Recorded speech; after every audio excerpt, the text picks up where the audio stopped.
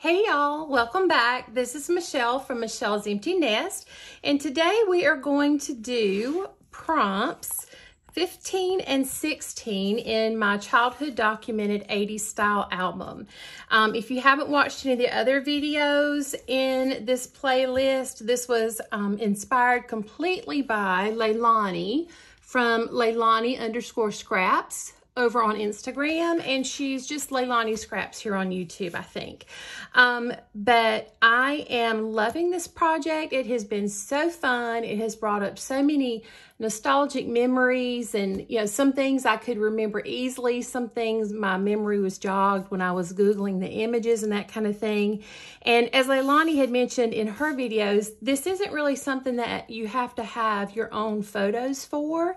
You certainly could if you had those particular, photos from your childhood that maybe showed, your toys or whatever. But it's mostly just, you're collecting images that represent those memories. So it's a lot of Googling things and finding things to represent your childhood.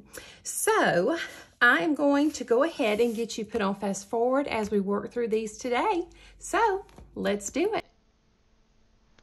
Okay, I'm going to start us out again by taking off the back of my album and pulling out the last page so that I can work on the back of it.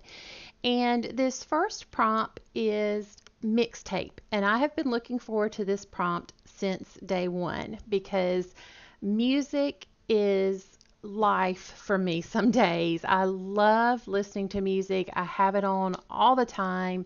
Lots of different genres, but 80s is still and always probably will be my absolute favorite.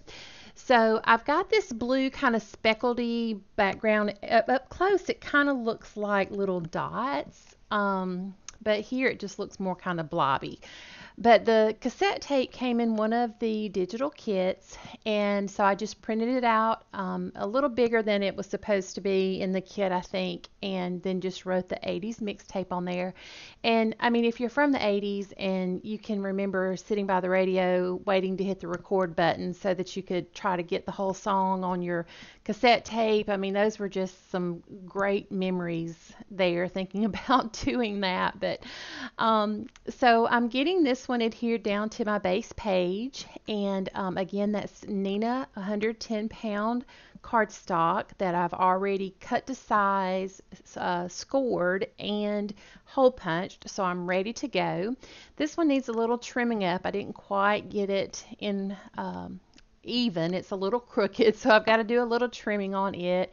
And those pink scissors, if you see me grab out different scissors sometimes, the pink ones, I only use those for sticky things. So if I'm needing to trim off something that has adhesive on it, I grab those pink ones.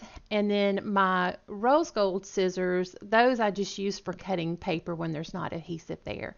And then I also have like fussy cutting scissors and things like that. But and then I just clean these scissors every now and then with some lemon essential oil, and it gets all the glue off and makes them nice and shiny and makes your craft room smell really good for a while. So I've got that page ready, and then the other side I just left as plain white cardstock and pulled in 2 pieces of digital ephemera, the headphones and then the boom box at the bottom that you'll see again here in a second.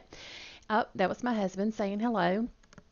And then I made this cassette tape have super maximum capacity because I put 18 songs on each side because I just kept thinking of more songs, and one song would make me think about another, and so I kept going, but I made myself stop at 18 on each side, except for that special bonus track down there at the bottom of Never Gonna Give You Up by Rick Astley, because as we know, being Rickrolled became a real thing. And I just thought that would be funny to kind of have that there as a joke. So now we are on to 80s hair. And for the title page, I pulled in a cluster that kind of looked like a label.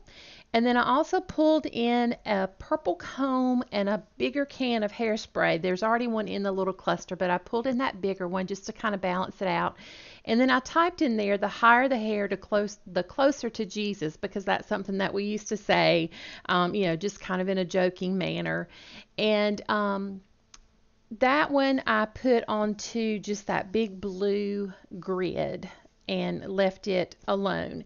Now on this other side that I'm going to actually put the pictures onto, I again shrank down the grid a lot smaller. You can see here it almost just looks more like a light blue paper, but it's actually that grid, very small. And then I chose 6 pictures, 5 hair types really. And so I'm going to get those put in place, and then I'm going to take a Sharpie and just write up under there what each one represents. And so we have big hair, and then crimped, and then side pony, and the rat tail, and then mullet for her and mullet for him, because women had mullets as well. I think I even had a little bit of one at one time myself. It wasn't as long as that one in the picture in the back, but it was definitely had those feathery wings on the side and some hair hanging down at the back. So again, just a lot of fun memories. And that rat tail, there were so many people at my school that had a rat tail, which I came from in case you can't tell, I'm from the South. I'm from Georgia, and I grew up in a very small town. So we had a lot of country boys, and they loved those rat tails. But man, goodness gracious. So I am going to get my numbers put onto these. So I'll do the 15 and 16 and those numbers from recollections that I've used throughout the album just to keep it consistent. And then that is going to finish up these 2 prompts for today. And it's hard to believe we only have just a few more prompts to go and the whole album will be done. So I will be back here to talk to you in just a second.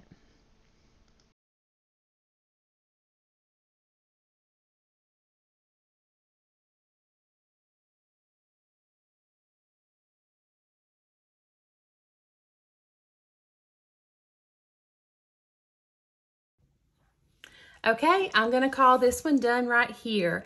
I really like how both of these came together. It seems like I'm doing more and more with these digital kits as my album is moving along, and I kind of like it. Having the digital ephemera to be able to pull into Photoshop, it just makes it a lot quicker to put these together.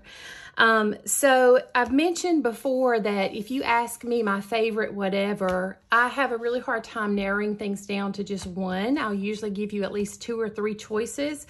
Well, when it came to this mixtape, I went with 36 plus the special bonus track for Rick Astley with Never Gonna Give You Up, because getting Rickrolled is a real thing.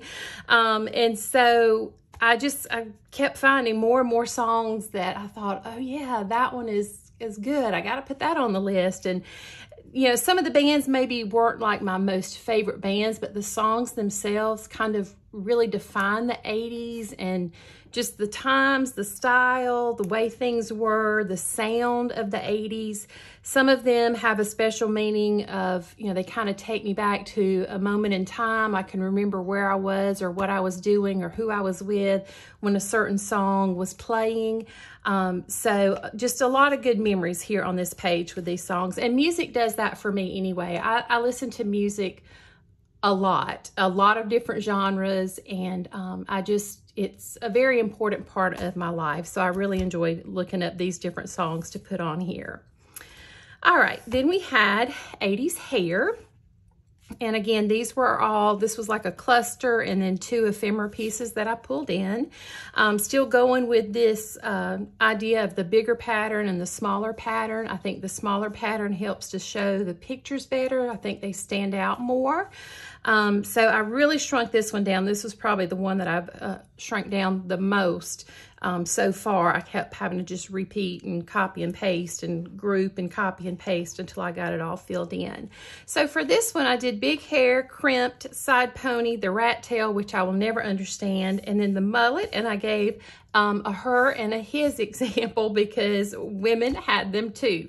So that's going to do it for these 2 prompts today. Next time, we'll be looking at Blockbuster Nights, and then best movies.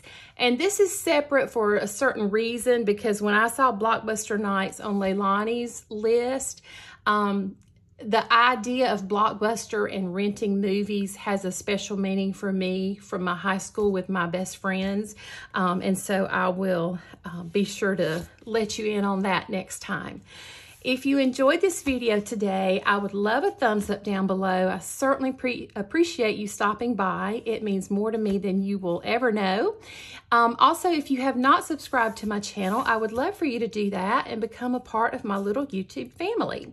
There will be some close-ups at the end, as well as over on Instagram. I'd love for you to follow me there as well. I post fairly regularly and share things that just don't make their way over here to YouTube.